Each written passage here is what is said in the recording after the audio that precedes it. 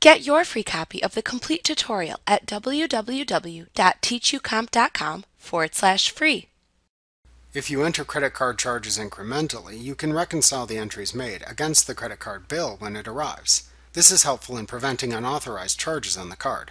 Reconciling a credit card account is almost identical to reconciling a bank account.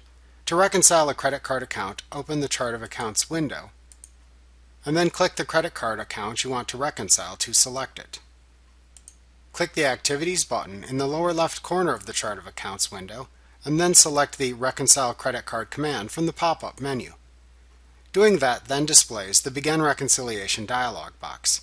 Input the statement date from your credit card statement,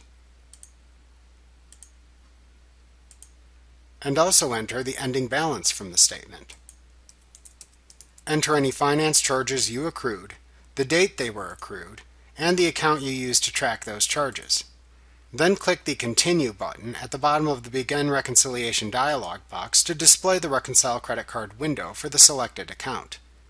In this window you will see all the transactions that haven't cleared. Use this window to check off the transactions listed within your credit card statement. Click each transaction that you can match to a transaction within the credit card statement to place a check mark in front of it and mark it as cleared. When you are done, the difference in the lower right corner should be 0.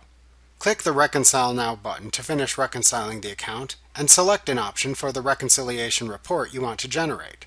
After reconciling a credit card account, QuickBooks lets you pay all or part of the balance due by taking you immediately to either the Write Checks window or Enter Bills window, depending on which option you select in the dialog box that appears.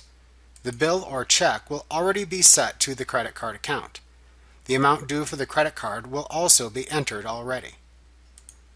You just need to select the name of the company to whom you pay the credit card balance, and then print the check or save the bill. Like what you see? Pick up your free copy of the complete tutorial at www.teachucomp.com/free.